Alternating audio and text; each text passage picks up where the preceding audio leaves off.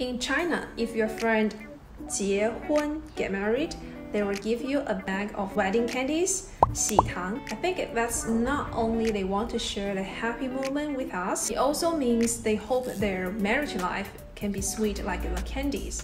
But I found this in that 喜糖. Can you guess what's this? I will give you a hint.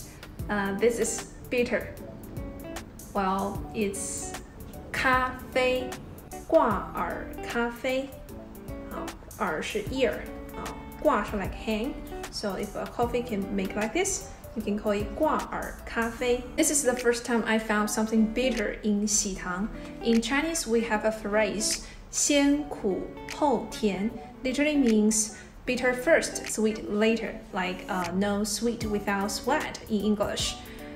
I think not only before marriage you need to face a lot of bitter moment to accept the challenge, but also after marriage you might fight, argue a lot of things. Well, I sound like an expert on this. I'm not yet. I have two questions for you. First, do you also have 喜糖 this tradition in your country?